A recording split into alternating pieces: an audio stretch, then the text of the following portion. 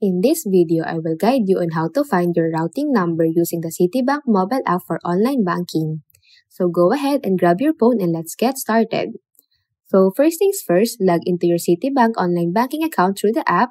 Just input your username and password and you're in. Now, once you're in the app, look for the section that says Account or Accounts.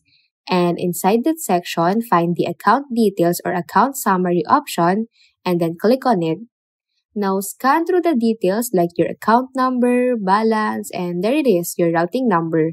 It's usually right next to your account number. This is a 9-digit number you will need for various transactions.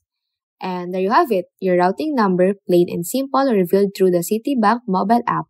Now, if things look a bit different or you run into any issues, then check the app's help section or reach out to Citibank customer support for further assistance. And that's it. If you found this video helpful, don't forget to hit that like button, drop a comment, share this content, and subscribe for more guides and tips.